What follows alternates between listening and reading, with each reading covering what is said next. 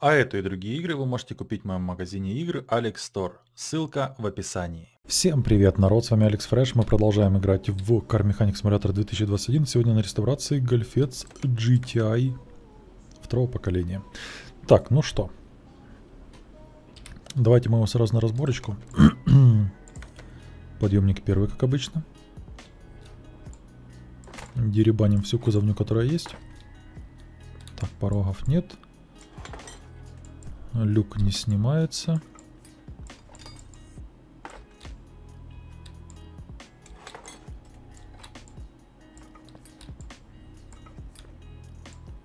Решетка с фарами.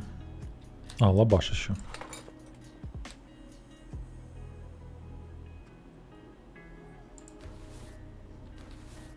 Но выхлоп будем считать, что стандартный, да, i4. Так, ну все. Ну все. Так, продать все, что нагребли от гольфа.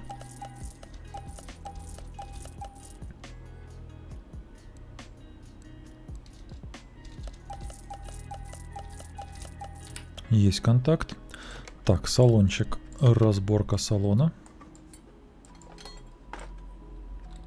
Замечательно. Так, теперь можно и поварить.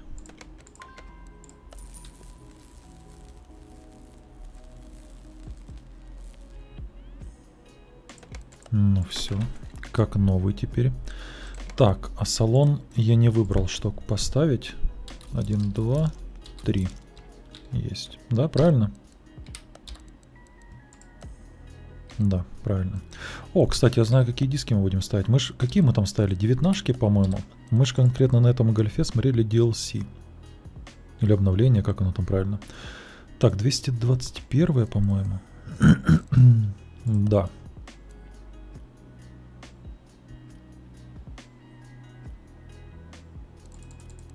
Только не помню, что было по вылету. Был у нас вылет или не было вылета.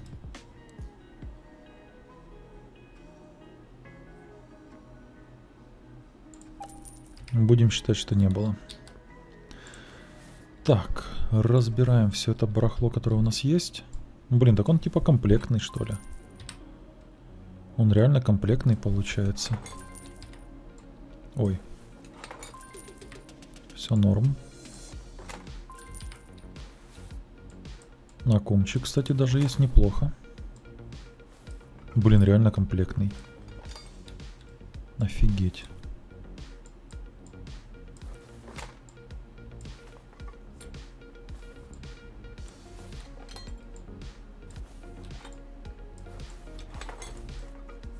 Так, фильтр добавляем. Нужно будет взять его в тюнинге.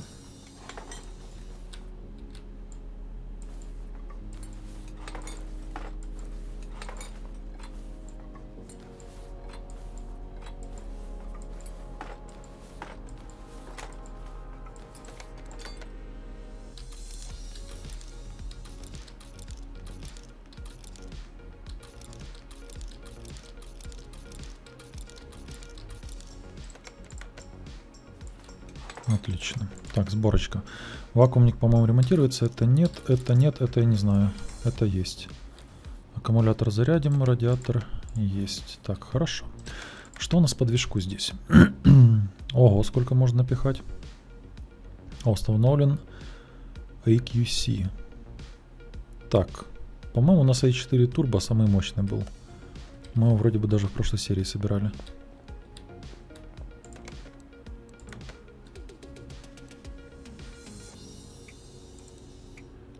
145 сил. Слабенько. —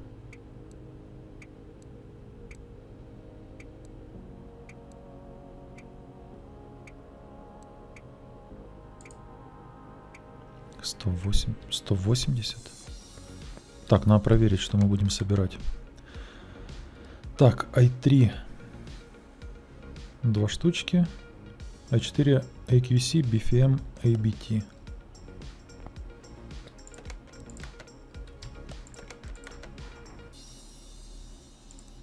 .85, 125. Так, 145. 279 BFM.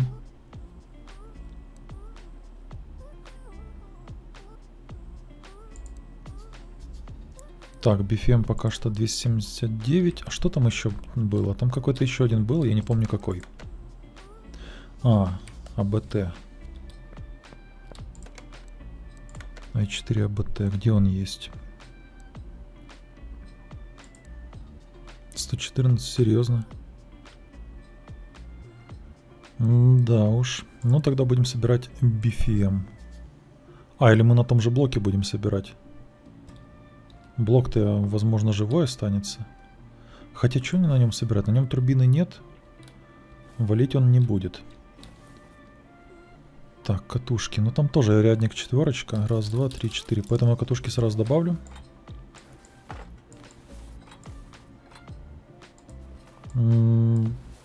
Дроссель, я хз. Такой там будет или не такой? Блин, что-то громко.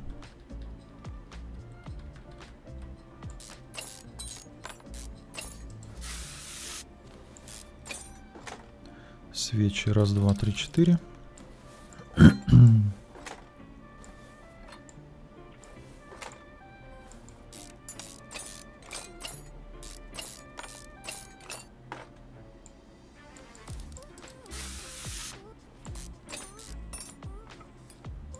Есть контакт. О, выпуск живее всех живых. 58. Но выглядит бодренько.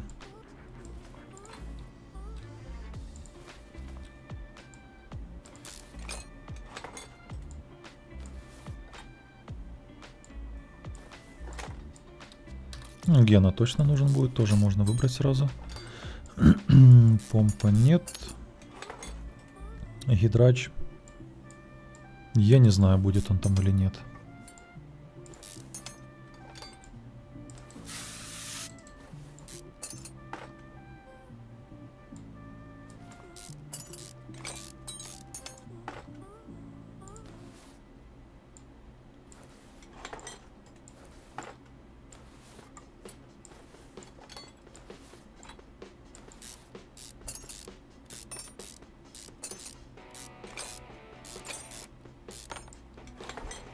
Есть контакт. Так, ну поршневая вся держится, фильтр. Ну тогда, в принципе, все. Нужно поднимать. Так, по коробке сейчас сразу в тюнинге все возьму, чтобы не забывать.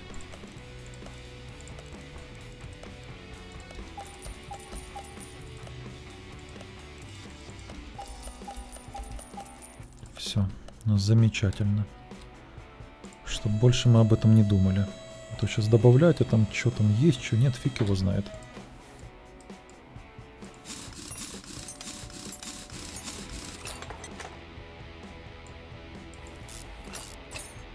Так, колодки. Сзади ж диски? Вроде да.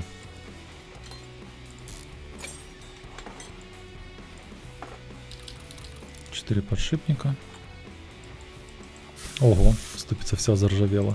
Прикольно.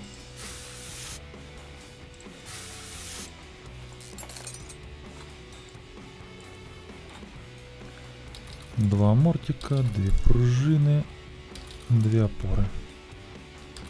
Две стойки стабилизатора.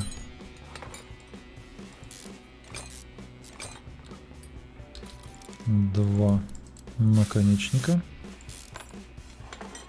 Две тяги. Раз, два, три, четыре блока. И еще раз, два, три, четыре. Есть.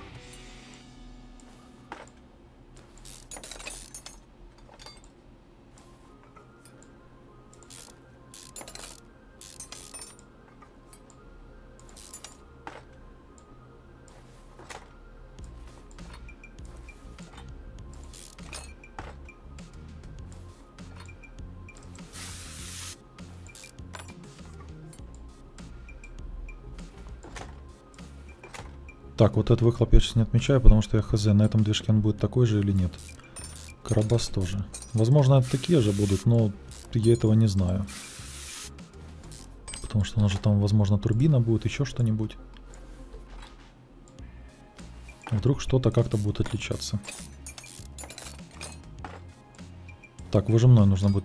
А, блин, выжимной уже снял. Ну, потом тогда докупим. Блин, а чё, кстати... А чё поршневую не проверил? Точнее, не добавил. Масло.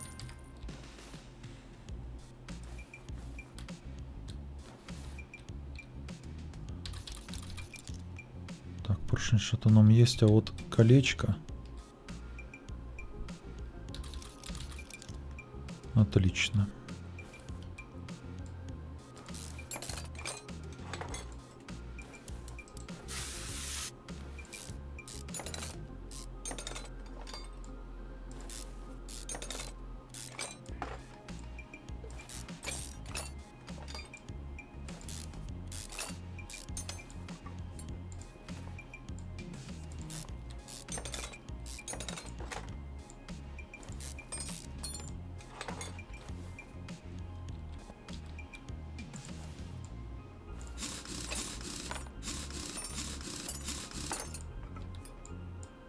Так, 2 колпачка. Зато сейчас плюс в том, что мы хотя бы подвеску сможем все отметить, которая нам нужна на эту машину.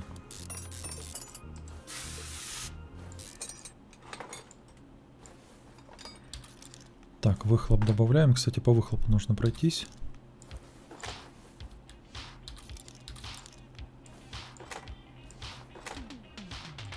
И бензонасос. А бак не ремонтируется, да, вроде бы? Ну да, у нас было бы их миллион, наверное. Так, подвесочка, подвесочка. Раз, два.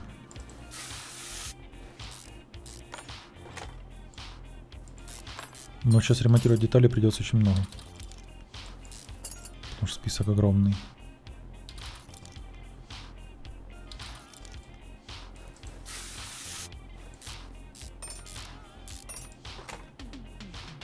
Раз, два. Раз, два. Есть контакт. Так, подрамник. Раз, два, три, четыре.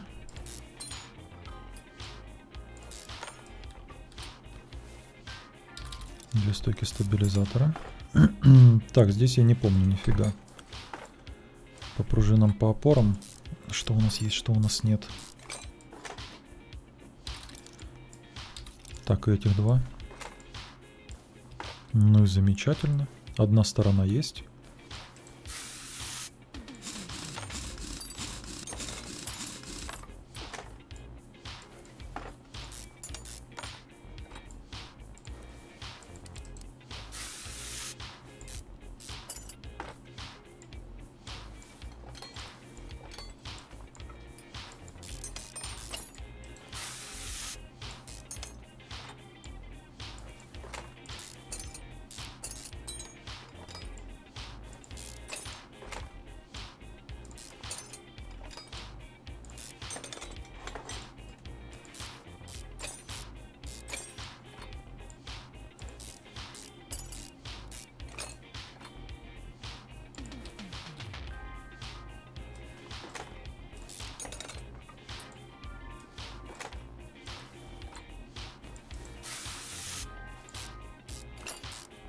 Так, ну и в принципе все. Все разобрано. Стабилизатор и подрамник есть. Спускаем вниз ее теперь. Достаем двигало. А, точно. Про поршневую забыл уже. Будет смешно, если блок цилиндров один и тот же становится сюда. Вот реально, вот недавно собирали такой же, и нифига уже не помнишь. Так, колено.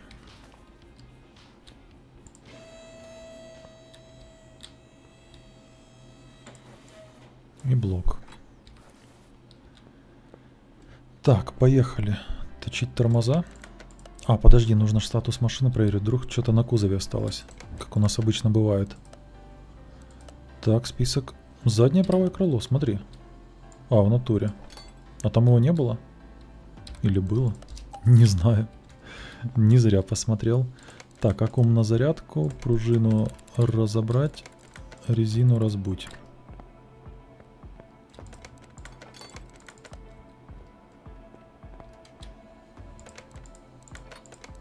Так, аккум заряжен.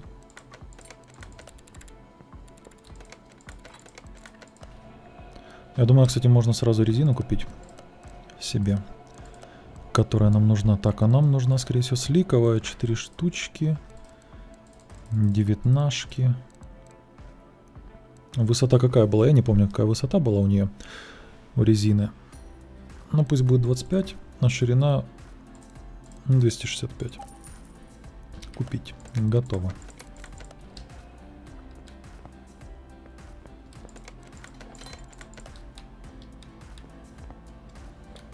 Так, амортик еще один.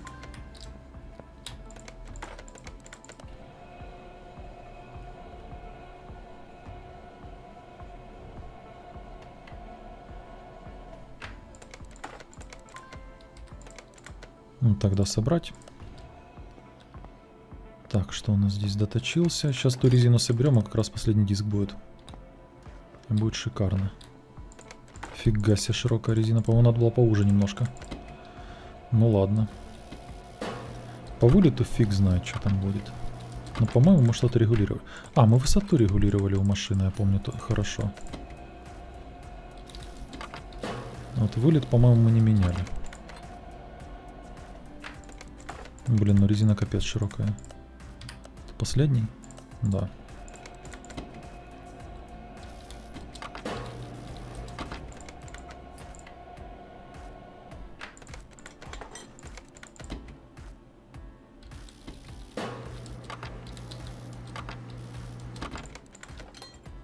Готово. Диск. Забираем, дисков больше нет. Замечательно. Так, теперь все подряд ремонтируем. Ремонтируем все, что есть. 12 страничек, но потому что машина достаточно комплектная, но учитывая состояние, возможно, многие запчасти будут ремонтироваться с первого раза. Если нам повезет, конечно.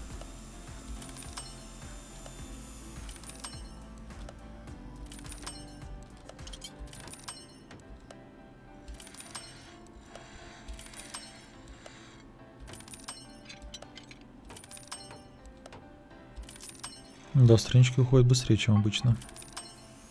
Ремонт работает.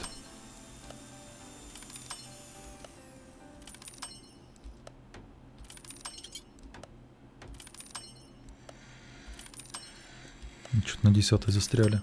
Сказал, ремонт работает, застряли на 10-й.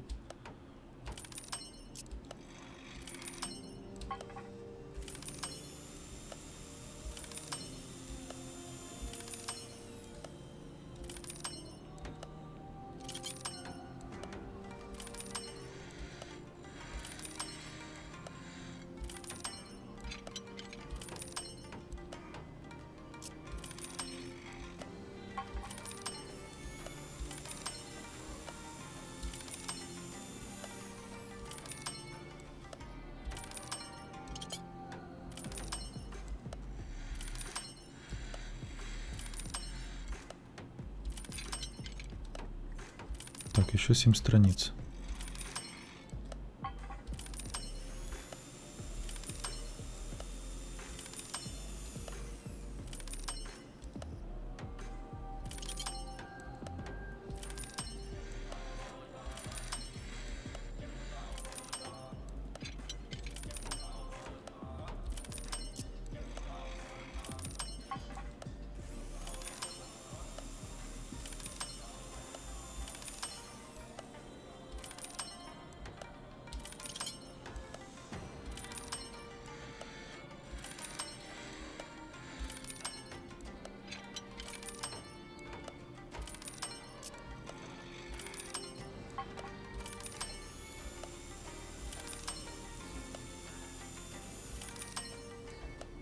Четыре еще.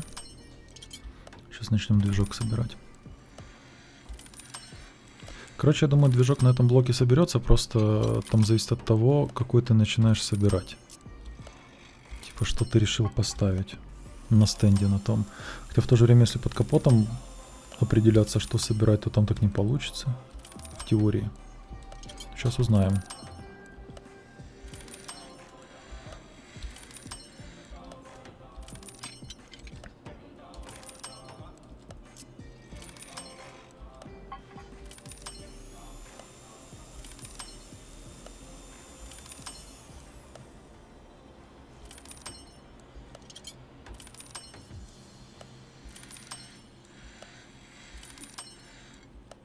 Зараза. Зеленые детали ремонтируешь по несколько раз.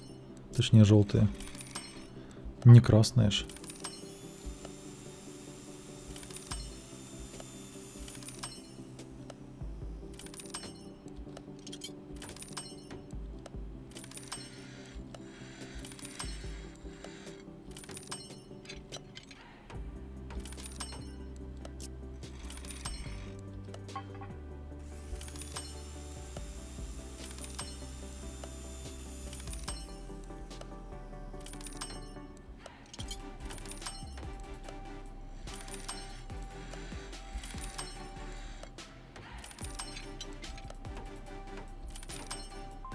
Наконец-то. Так, продажа все включая 14, потом на складик. Но схема, в принципе, у нас стандартная. Так, склад 6. Сортировка состояния.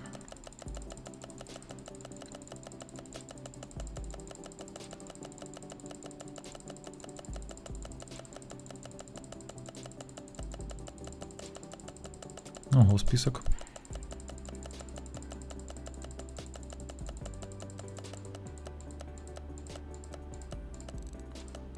Так, а нужно резину еще скинуть. Ой, резину, эти диски нужно скинуть. Все, отлично. Сохраняемся на всякий случай. Так, все четко, все четко. Так, покупки. Нужно пока по покупкам пройтись. Потом можно будет немножко подсобрать.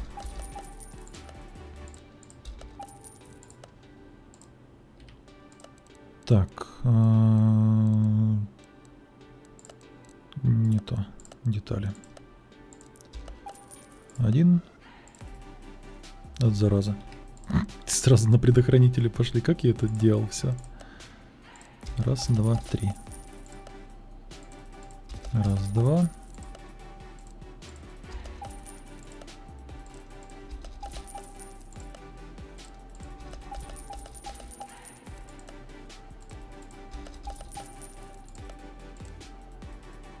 Угу. Так, тут уже барахло пошло. Бачок. Мимо. Бачок. Катушка, свеча зажигания колодки. 1, 2, 3, 4. 1, 2, 3, 4. Есть. 2 амортика. 2 пружины. Опоры.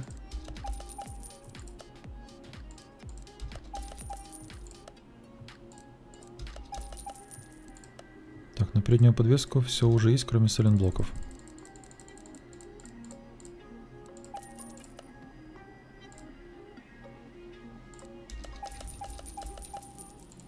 Так, колечки есть. 2 колпака. Глушак, каталик, выхлопная, насос, бак. Есть. 2 задних амортика. 8 сайлентблоков.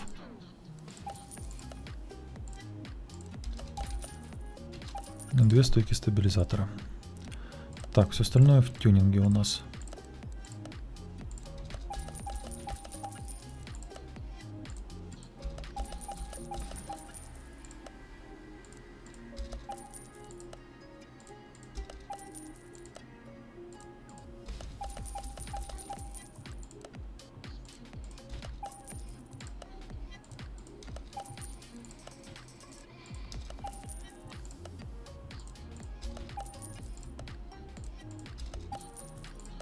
Есть. Фух. Так, собираем все, что можем.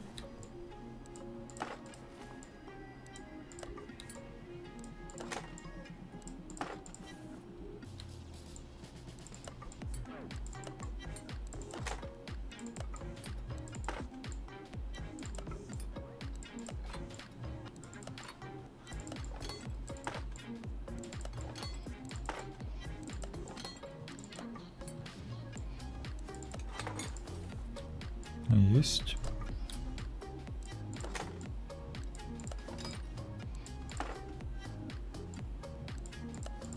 Кстати, турбо-то не будет, у нас кулек даже некуда вешать. Так, ну здесь все. Теперь можно ее поднять. А, салон можно собрать. Я уже забыл про салон.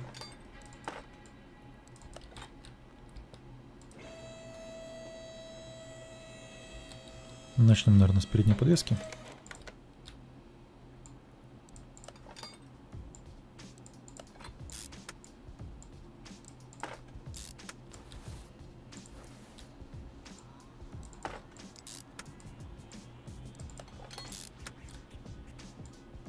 Стабилизатора нет. 100%. Да. Так, что еще здесь у нас есть?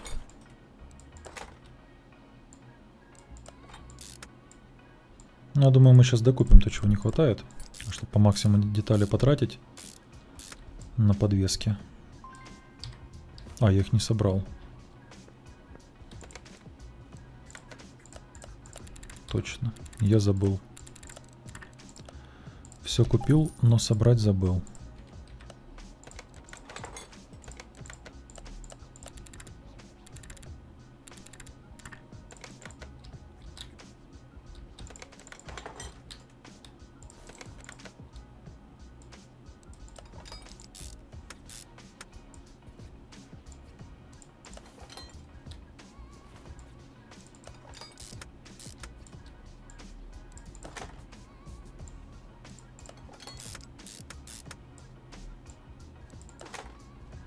Так, ну и все. Эта сторона готова. Теперь здесь.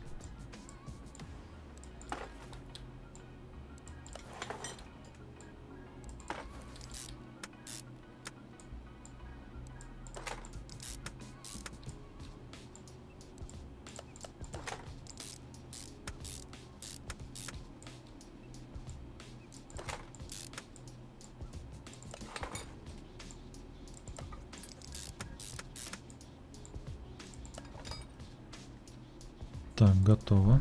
Двигаем назад. Бак ставим, подрамник. Есть. Сейчас задний стабилизатор напишет. Нет, этот стабик есть, хорошо. Блин, выхлоп так неудобно стоит. Ну-ка. О, нижняя тарелка есть, хорошо. Пружины нет. И опоры нет, 100%.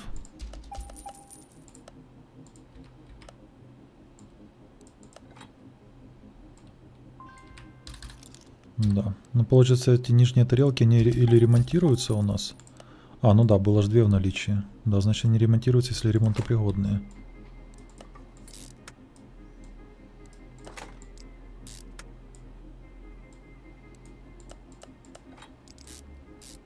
Кстати, соленблоки забыл поставить на подрамник. Потом забуду про них и все. Блин, промазал.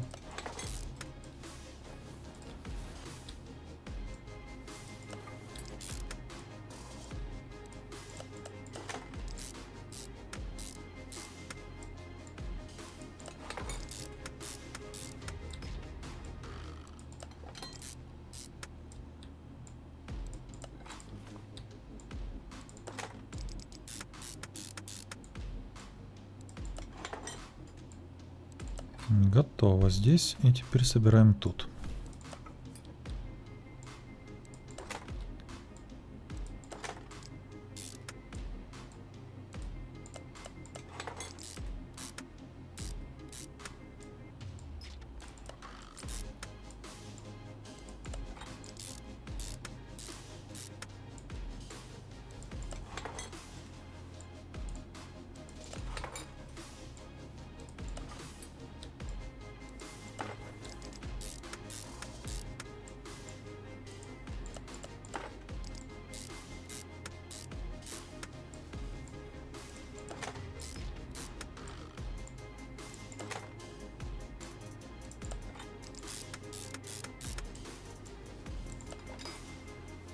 Все.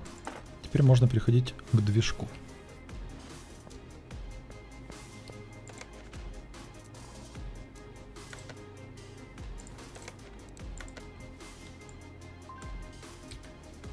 i4b. Вот у нас уже пошли изменения. Так, покупаем блок, которого нет. Ну, колено-то хоть подойдет. Ого, i4b у нас много колен. Так, помпы нет, фильтра нет. Ролика точно нет. И гидрач это этот нужен, как его зовут. Тюнинг.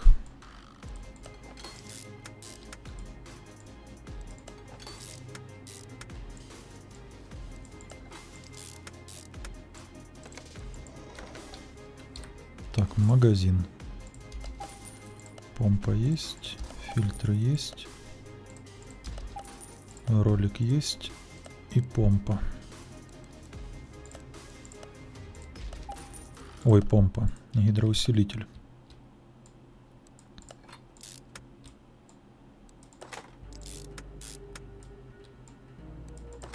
Ну и все.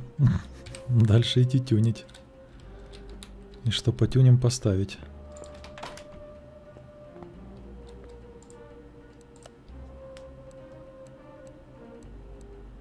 Сейчас буду просто листать, потом ставить и проверять, чтобы у нас все сходилось. Потому что запчасти я не считал.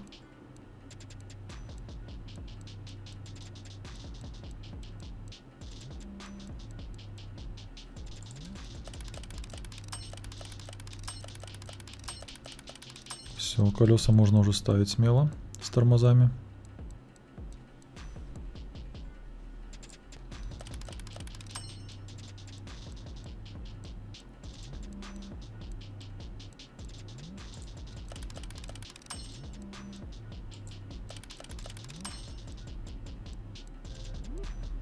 Надо было, наверное, поршневую накинуть.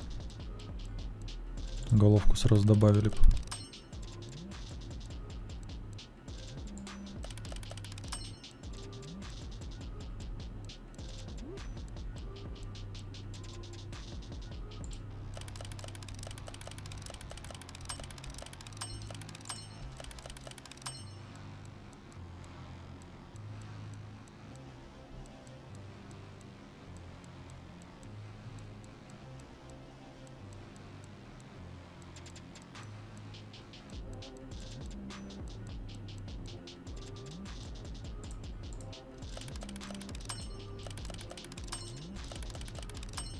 Готово.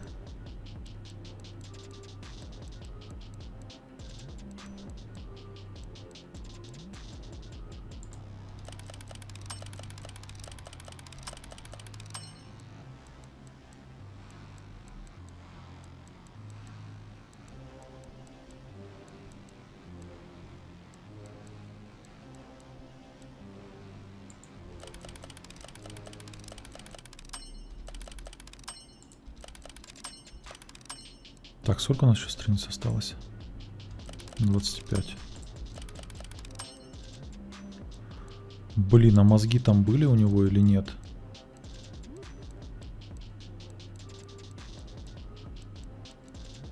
Надо пойти посмотреть. Ладно, сейчас снизу подсоберу.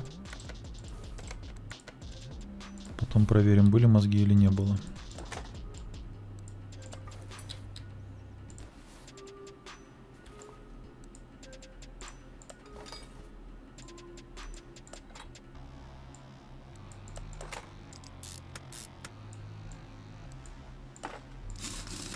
Мне кажется, колеса не влезут в арки просто, они слишком широкие для такого гольфа.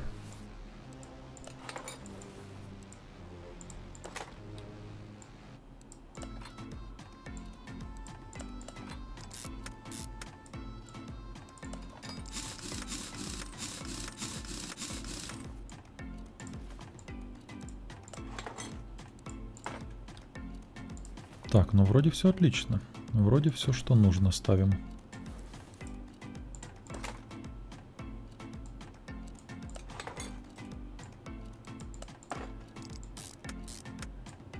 Так, эта сторона готова. там диски тормозные особенные какие-то, что они вперед тюнячек стоят.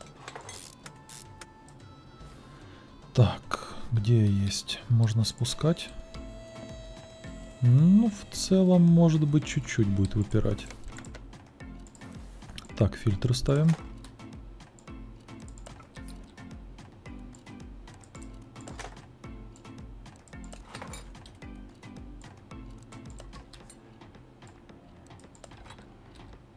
Ну и все. Тут, по-моему, больше нечего ставить. А вот здесь есть. Так, фильтр не проверил. А, не, все норм.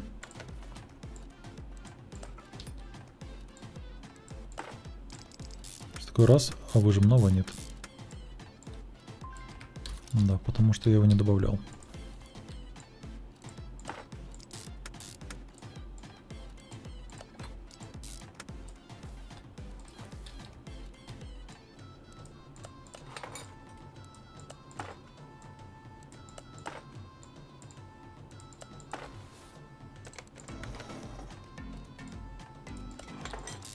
Так, ну поддона, подозреваю, тоже нет. Сейчас докупим.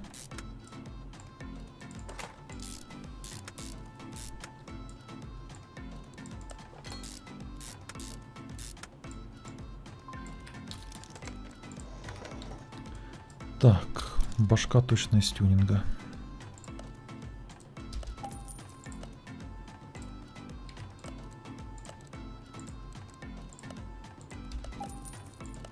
Выжимной есть, поддон есть.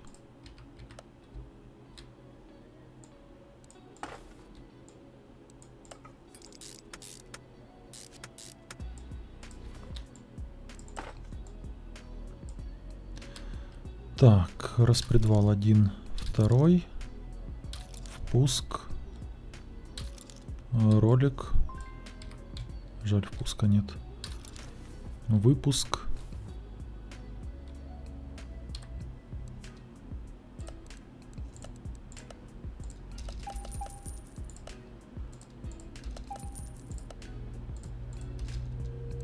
ой, точно, логично, уже на автомате.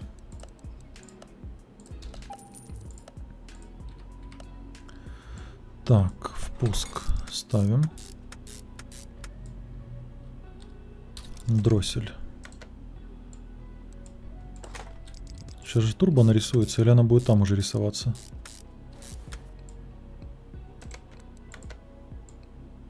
А, турбо ж на выпуске ставится. Тупанул. Все норм. На впуске турбину хотел присрать. Тогда выпуск ставим. Так, турбо есть. Топливную потом уже добавим, потому что сейчас придется очень много всего собрать, чтобы поставить топливную. Ну, в целом все. Вроде все, что ставил, все снял. Так, магазин. Дроссель турбо.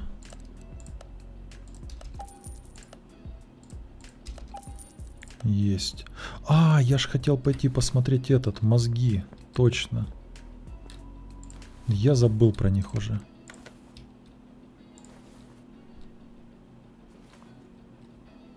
Но их, походу, нет здесь. Да не, их нет здесь. Так, ладно, список. Список 1, 2, 3, 4, 5, 6. 6 наименований всего. Окей, идем.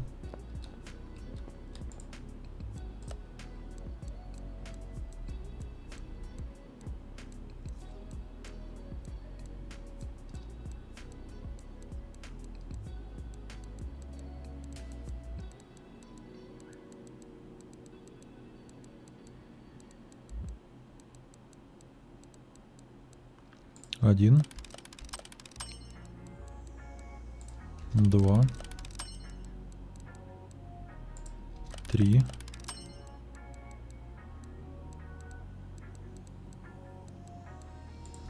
4,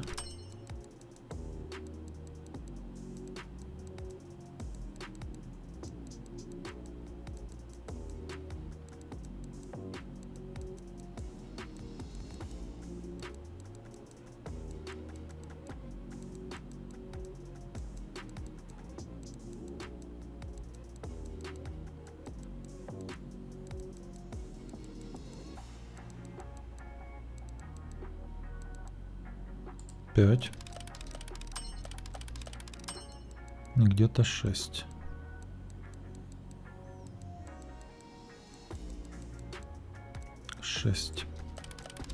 Отлично.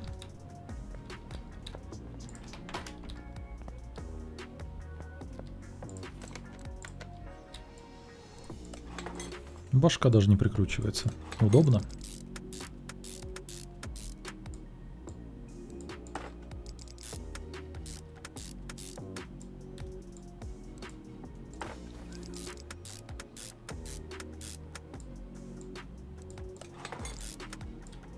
Так, это ж тюнячий? Да, тюнячий. Зараза. А рампа-то сразу же была доступна. Я что-то думал, что она будет длинная.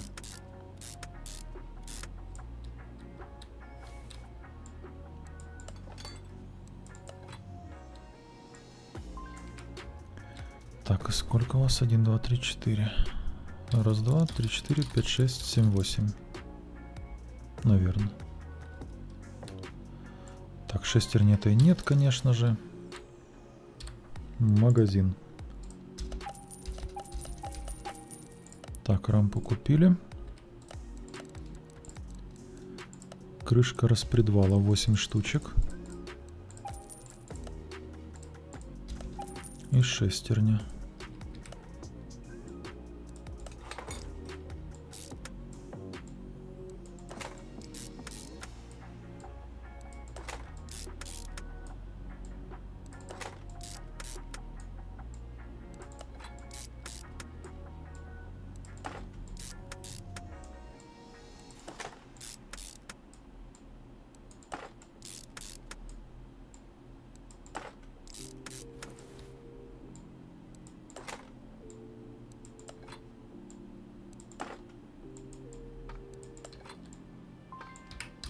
Так, крышки нет, цепи тоже нет. Сейчас мы крышу соберем и воткнем. Рампу потом поставим, потому что нам еще нужна будет коробка затюненная, поэтому, чтобы 2 раза не листать, с одного раза пройдемся и все.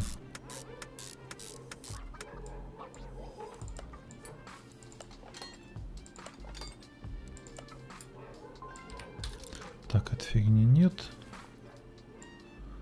Шестерня распредвала тоже нет.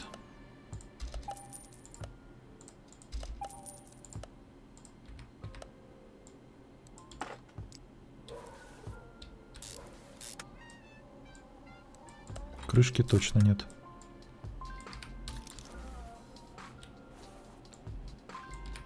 И ремня нет.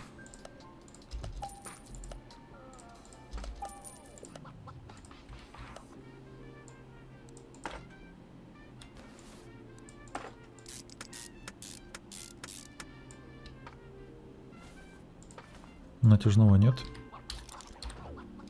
И все, движок комплектный, кроме форсунок наших. А, нет. Тут еще ж навесное не запитал. Я уже забыл про навесное.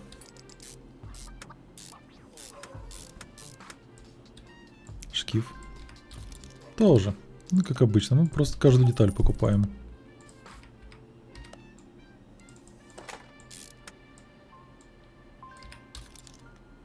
Потом сейчас еще ролик один нарисуется.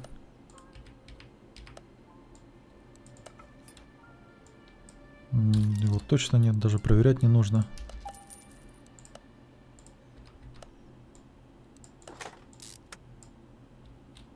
Все. Вроде да. Скидываем движок и идем ставить.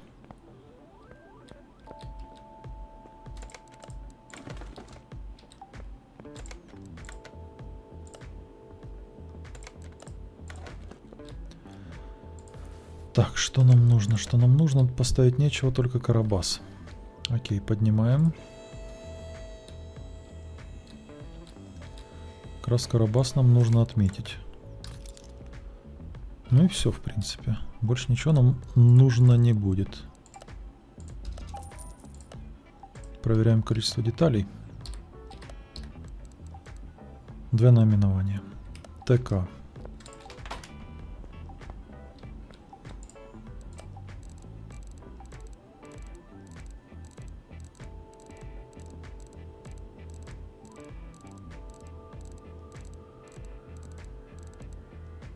Так, буква К.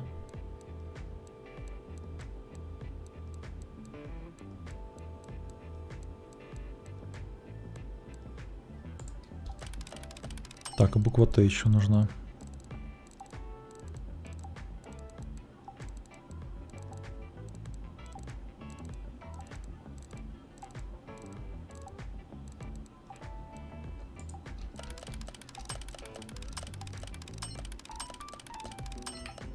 Готово. Теперь можно собирать. Уже окончательно.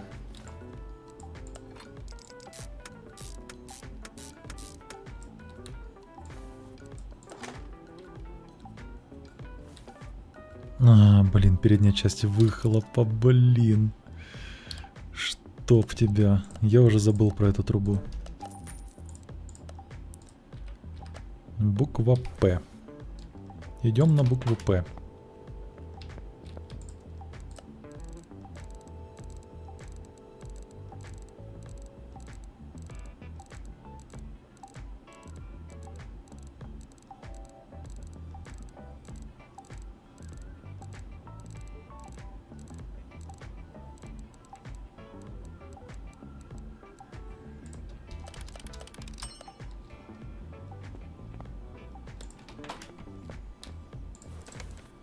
Так, в очередной раз собираем.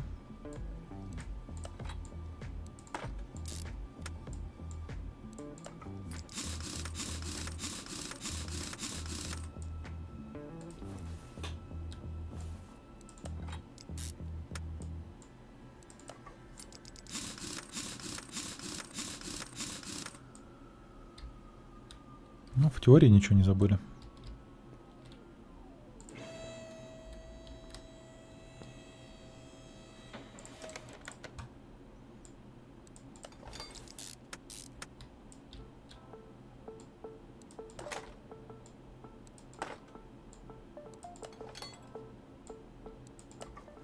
Так, есть.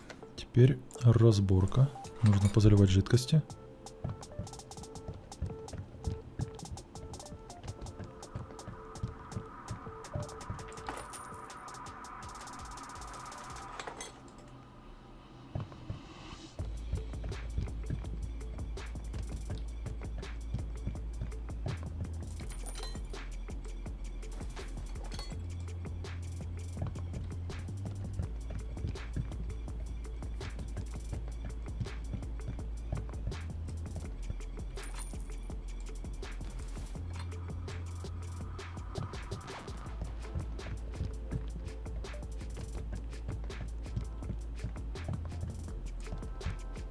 Быстро масло залили.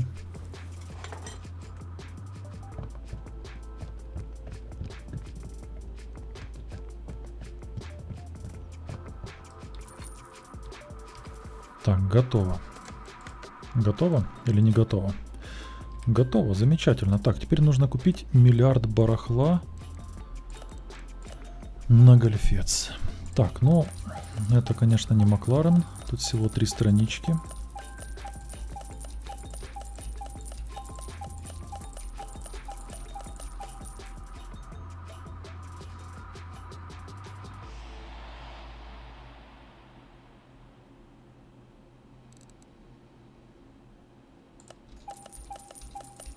У меня появилось странное ощущение, что мы его тюнили. Или это флешбэк от гольфа, который в игре есть? Который по-другому называется.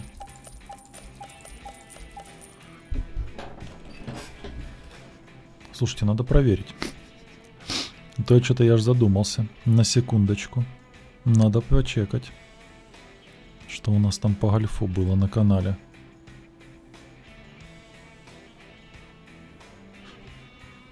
И причем, чтоб недавно.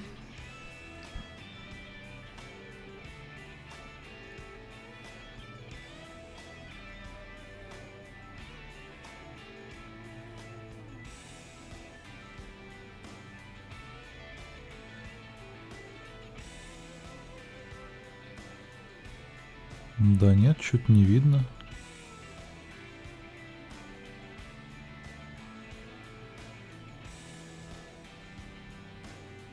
Видимо, у меня какой-то флешбэк, судя по всему.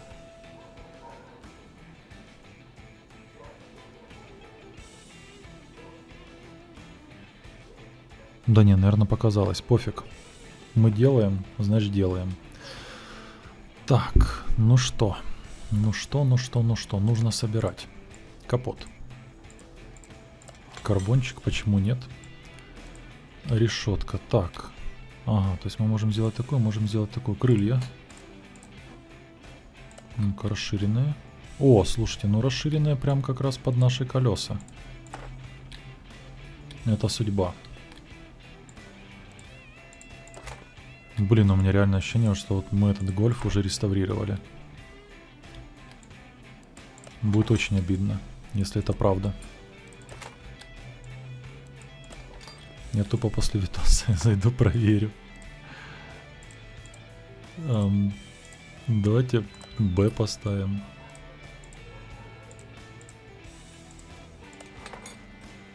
Фиг знает, в чем отличие. Так, нужно купить 2 номера. Албания, Аризона. Так, задний бампер что поставить? Давай уже низкий, раз у нас тут прям весь такой обвес.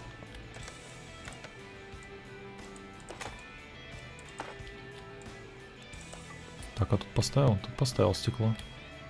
Ой, спойлер забыл. Спойлер у нас 1.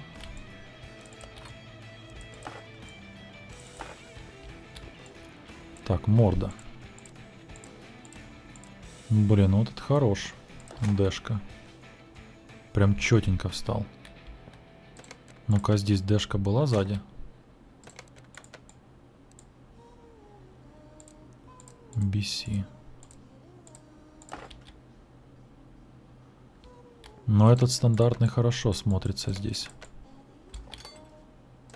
Ну-ка, а тот еще один, который...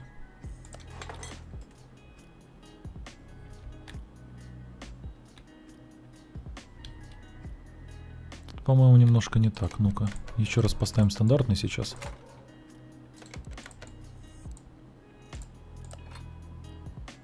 А, нет, то же самое. Так, ну тогда у нас выбор. Поставить стандарт или поставить не стандарт? Я думаю, не стандарт.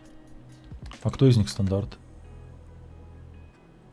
Блин, он даже никак не называется. Так, задний маппер C. Да, значит, это стандарт, а это не стандарт. Все. А спереди что у нас тогда? Может, спереди тоже стандарт стоит? Бампер D. А есть просто. Не, ну дэшка хорошая. Мне нравится. Так, ну фары какие поставим? На 4 глаза.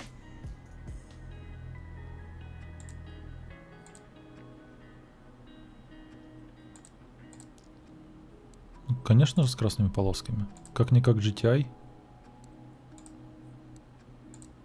И с логотипом гольфа можно. Или без. Давайте без. По-моему, выглядит жирно. Так, затемненные фары ставим. И снизу какая-то фигня. Ага, понял. Вот это в теории. Под нашу тачку. Так, и по идее статус должен быть 100. Да, статус 100. Продаем барахло все. Ой, а номера надо ставить, нет? Нет, не надо. Я номер тогда продам, а то я на автомате буду покупать, потом снова запутаюсь.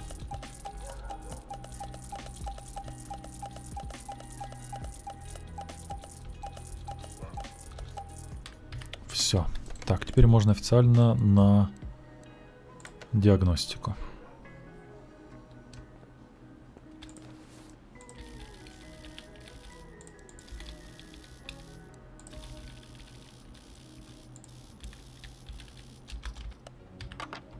Так, колеса есть.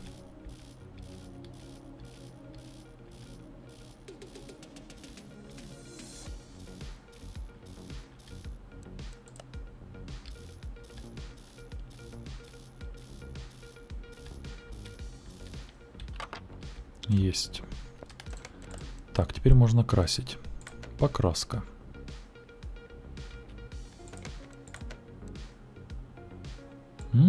Слушайте, жирненько. Ёб твою налево, забыл диски покрасить. Помните, я говорил, что диски покрасить будет бомба?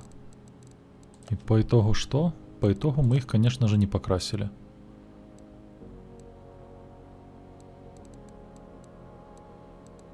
По итогу диски не покрашены. Блин, давайте, может, такой темно-зеленый поставим. Он реально круто смотрится. Этот стоковый цвет. Как по мне, гольфец получился жирненький. Жаль, не заниженный, конечно. Блин, бампер, походу, не угадали. Это фигня пластиковая, торчащая. Ну ладно. Так, переставить на диностенд. Теперь его нужно поднастроить. А тут нечего, потому что мы ничего не ставили. А, ну так тогда вообще замечательно. Делаем замеры. Так, было 280. Типа. А, подожди, а сколько тут было? У движка-то было 145 у стандартного. А сколько здесь конкретно? А тут 280 заводская. А, он уже BFM применил. Понятно тогда. Тогда вопросов нет.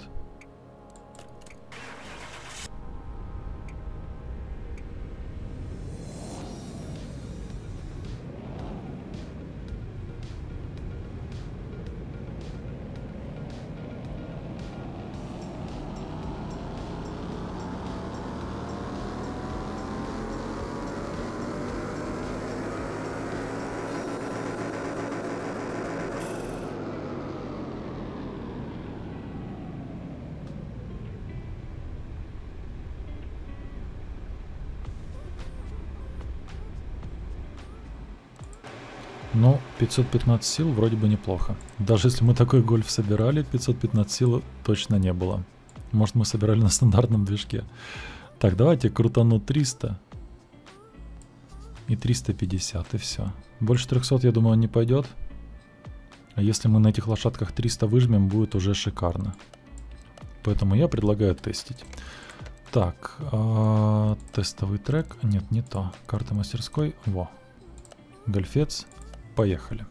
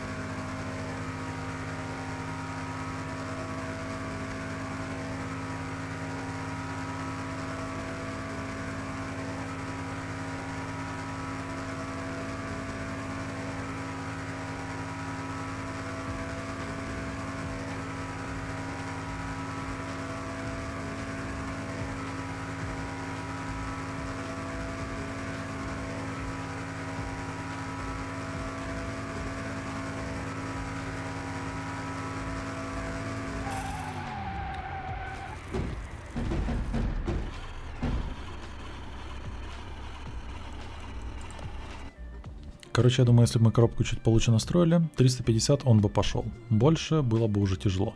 Но, по-моему, результат весьма неплох.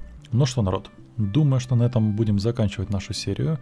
Надеюсь, вам понравилось. Не забывайте подписываться на мой канал. Все ссылки будут в описании под роликом. Ну а с вами был ALEXFRESH, и всем пока-пока.